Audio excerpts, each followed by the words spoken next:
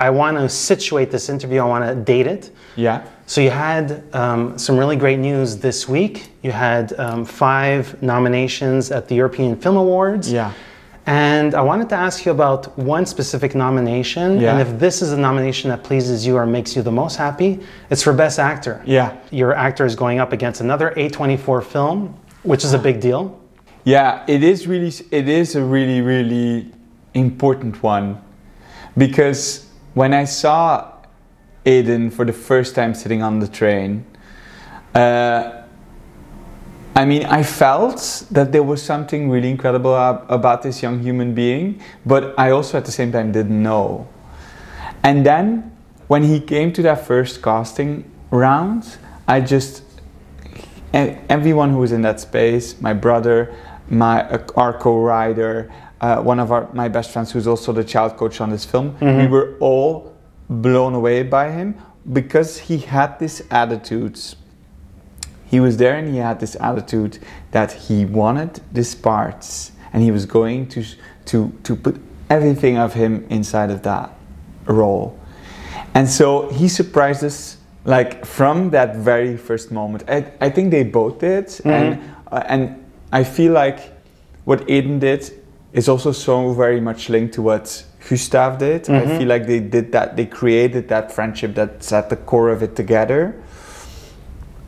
And I do feel like what was so special with them from the beginning is that there was a real sense of collaboration. Like, they were horizontal. Like, one wanted to do as good as the other. But I am very proud of what they do in this film. I'm very proud of Eden. I think Eden really is an actor. I mean, he's studying to become a dancer. So someone who translates emotion through the body and through the ways of expression. I think that's also people that I gravitate towards very naturally, because I had this dream of becoming a dancer before becoming a filmmaker. And I think in many ways our cinematic language is very much in the unspoken. But I'm happy that he's recognized, because I feel like he became a co-author of this film. I feel like there was the script, and then there was what he did with it. And I think he has this sensibility and this artistry at that young age that I do feel is incredibly complex and incredibly important to this piece. I consider it to be a piece of all of us, of this whole team, but especially also of him. And being in a category with Paul Mescal, I mean, seriously. When you were on the Crozette on press day, you know, they take all the pictures and whatnot. And I was seeing pictures of you on the screen. I said, so what are you reminding me of? Like, what's the image I was getting? And I was thinking of Jimmy Dean from Rebel Without a Cause. He had like this bright red shirt, a t-shirt tucked, and I was thinking about that. And it's funny because you bathed your characters in close with magenta, but the color red is a strong visual motif here in that film. It is here today in some way. The tulip fields are being shredded up. They're being replanted. Love is brutal. Love is vast. It's all encompassing. How does Lukas Dhont think about color? And specifically, what were you looking to achieve here with that palette that you chose? Yeah. Well, I think that when I was young, I think creativity and beauty was always something that I tried to look for and flee in a little bit, because it was my way out of reality. A reality in which I think the conflict between the body I was born in and the expectations that came with that in our society was very omnipresent in my young life. And so creativity, beauty, other people's worlds and aesthetics was something that I always looked for in order to disappear in them. I think as a teenager, universes like Wong Kar-wai's, Xavier Dolan's, it's universes in which light, color all lead up and add to the narration and to the characters created in their films. I also think that because my very first dream, like I said, was that of a dancer. And so when I write scripts, I think I much more approach them from that choreographer point of view than from a scriptwriter point of view. I write images, colors, lights, sounds, costumes, much more than I write written text. So everything happens already by the unspoken. And in these images, of course, everything is important. So next to the static quality that I look for and this idea in my professional and personal life to keep looking for beauty where I can, even when life gets maybe darker, there is this sense of using these visual elements to speak. And I think one of the first images, for example, for this film that came was the image of two boys running in between flower fields. And it's an image because I feel like it says a lot about this theme of childhood. It's like this, for me, this iconic image of boys in between in this color book, like this image of innocence. And that color that gets chopped off the fields by these machines that arrive and these flowers that get cut and this tonality that changes to more like a brown, it is a way of expressing the dramaturgy of the film, in which there is a fragile part and a brutal part, and the brutal slowly corrupts the fragile. And so I feel like the setting is showing me that without saying it. In the same way that I think of color throughout the film, that I think of the contraposition between, for example, that room that is a sort of safe haven, that is a safe space for them, but then also slowly transforms into a place of utter brutality. And for example, the world of hockey, where everything is black, they're all black, they're like this flock of birds all trying to go into the same direction, and this character is in amidst them and trying to follow their movements. So I feel when I approach characters and themes, I feel like it is organic for me to think of meaning in that way. It is not very organic for me to hear them talk. Then I force myself to let them talk, because otherwise it would be dance performances and not films. But it's much more organic for me to approach it from that very expressionist choreographer point of view. What a really great way to look at life, like that prism. I'm kind of touched by how you frame things. Yeah, I think it's for me there's this importance and this necessity of art, and it's opening doors, literally opening windows to the world and to our inner selves by reflecting and showing among many things the possible beauty of life. And I feel like with paintings, that is something that has always done that for me. I remember being like 16 and discovering Henry Scott Duke, who's of course one of Britain's more important painters and queer, and who expressed a desire without ever having these bodies touched, but just two bodies painted watching another body in the ocean. And like, there is beauty and desire coming from that painting, and a desire that I connected to maybe before I could express it. There's this great Altmanesque zoom shot where you announce that the proximity felt and the rapport between these two characters might be disrupted. And there's actually a small, if you blink you might not notice it, but there is a performance there, how they sort of like clutch to each other in a way, like hey, we have to go into this big bad world in a way.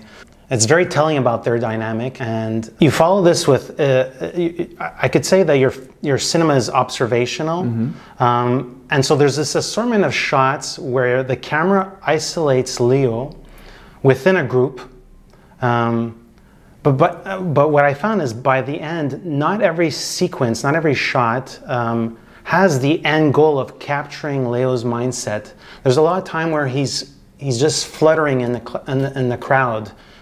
Well, I think that when building up like the bigger, let's say, blocks of the film, I think that, so the first title of the film, before calling it close, was We Two Boys Together Clinging.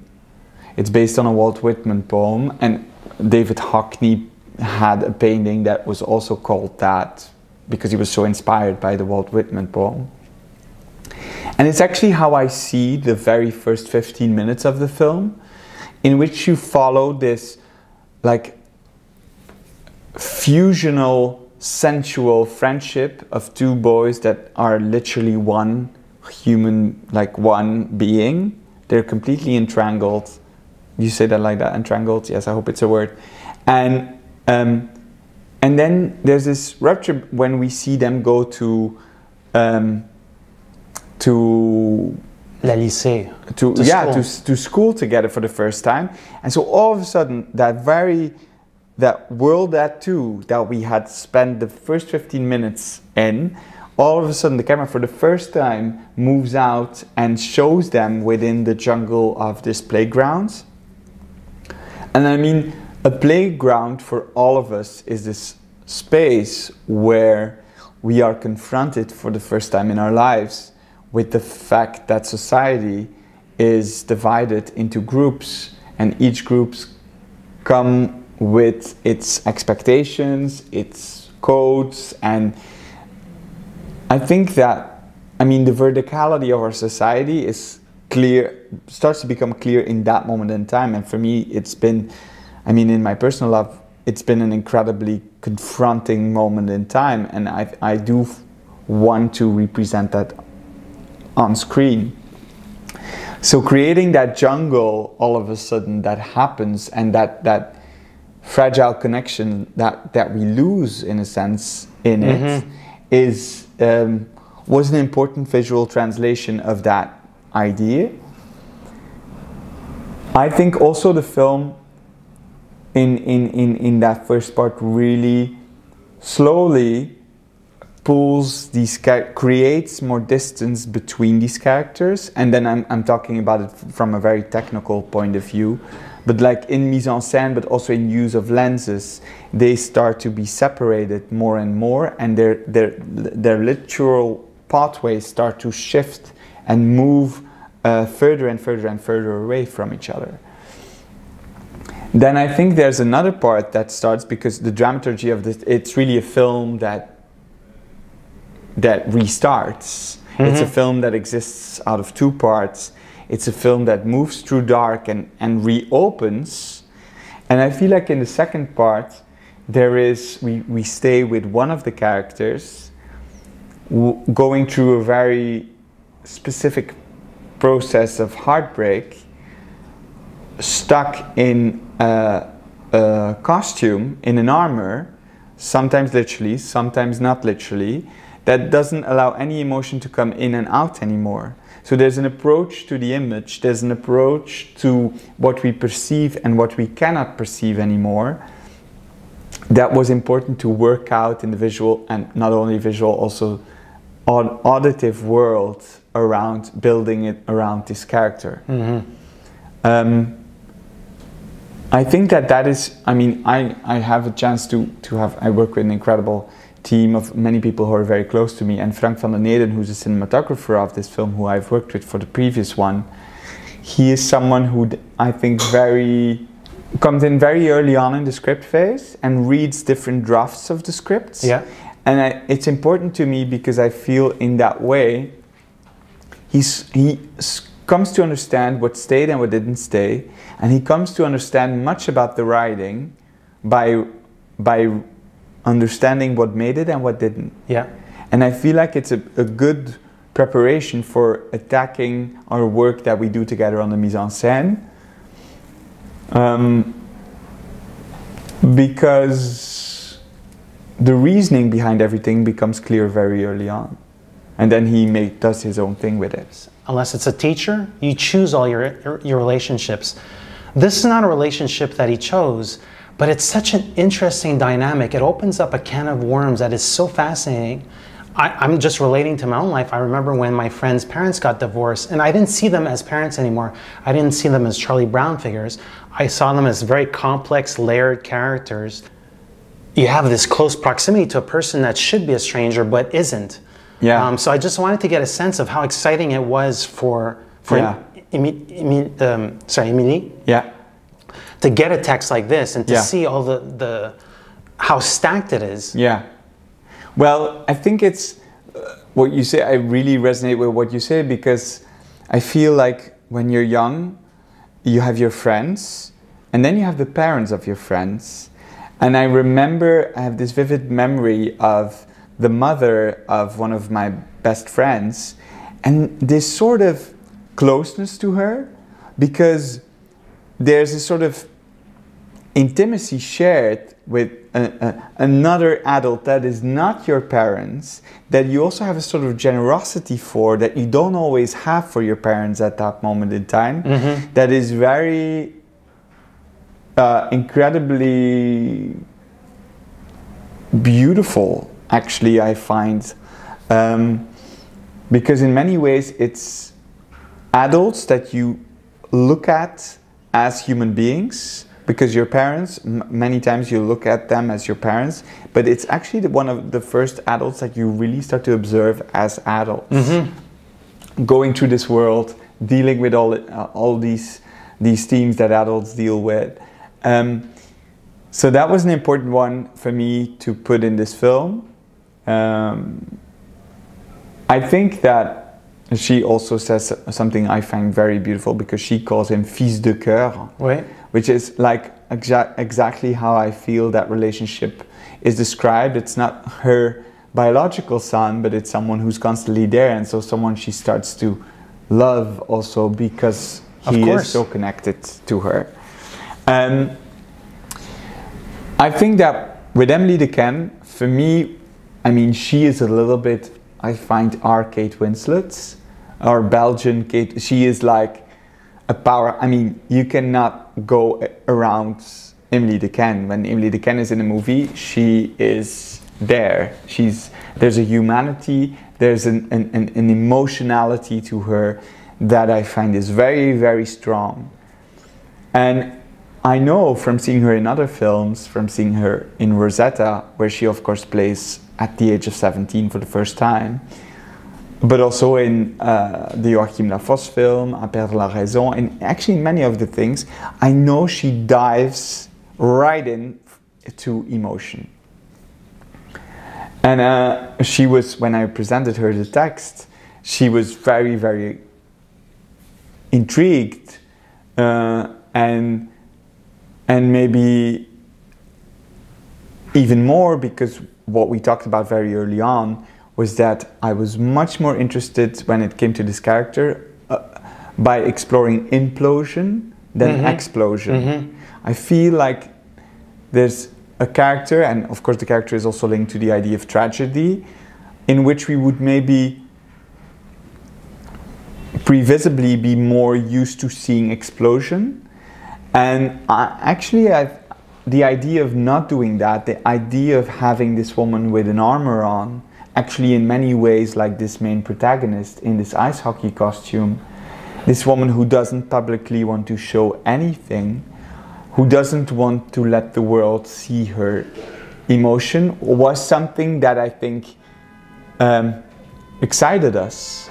And I knew that she's that type of actress that even though when you say hold it back, that face, that those eyes will transmit it anyway.